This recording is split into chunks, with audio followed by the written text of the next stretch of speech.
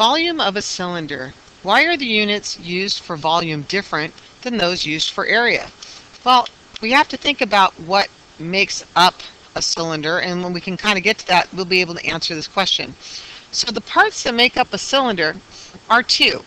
It's a circle, which is the base, and a rectangle, which represents the outside.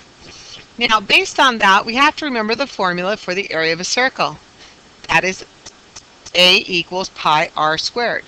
Pi being 3.14 and going on forever, but we'll stick with 3.14, and r representing the radius of the circle.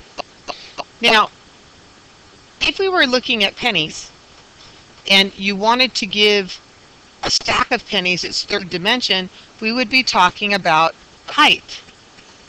Okay, and then when we talk about height, if we're stacking pennies, we're basically talking about a cylinder once again. So the formula for a cylinder then is basically a circle, and what the only difference is we're going to add a height. It's going to get us our third dimension.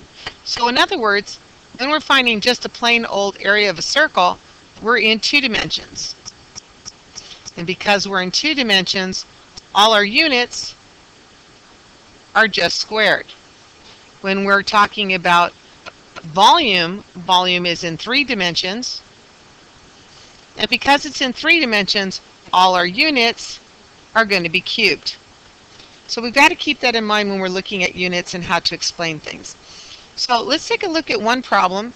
And here we have a cylinder that has a height of 8 feet and has a diameter of 4 feet.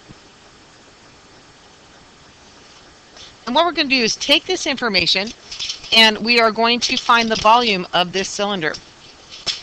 So what we're going to do is write down the formula. Volume equals pi r squared h. And because we're going to look for the exact measurement first, we are not going to use 3.14 for pi. We're going to leave it as pi. And then we want to find the radius. Well, here the diameter is 4 feet. So in order to find the radius is equal to half of the diameter. So if I take 4 and divide it by 2, I'll get 2. Now because I need 2 radiuses, that's what radius squared means, I'm going to write the number 2 down twice. Then it says I need the height. Well, the height of this cylinder happens to be 8. So now if I multiply 8 times 2 times 2, I will get 32, and then the pi comes with me. And since we're talking feet, this will be cubic feet. So this is my exact measurement of my cylinder. Now if I want to find the approximate measurement for my cylinder, I will use the approximated value of 3.14 for pi, and we know it's a lot bigger than that.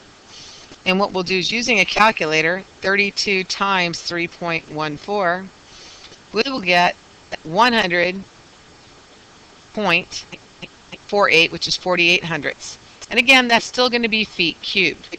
You have to remember, if we are rounding to the nearest tenth, we're going to look at that 8 and remember our rounding rules, and then it becomes 100.5 feet cubed. So these are our approximate measurements.